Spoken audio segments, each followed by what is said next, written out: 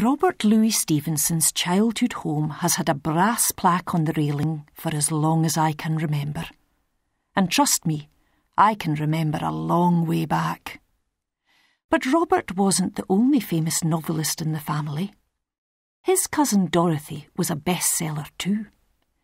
She shifted 4 million copies of her books in Britain alone, and another 3 million in the US.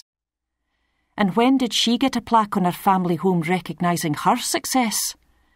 Not until 2016. I wish Muriel Spark was here tonight.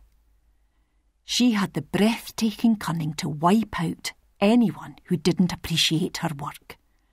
Lucrezia Borgia in trousers, she once described herself. But even that ruthlessness and lack of sentimentality failed to earn her a monument in her native city. But she deserved more. She deserves to dominate a bit of the skyline too. Did you know that in Edinburgh there are more statues of dogs than there are of women? Time we changed that too. And time we saw off a few more critics.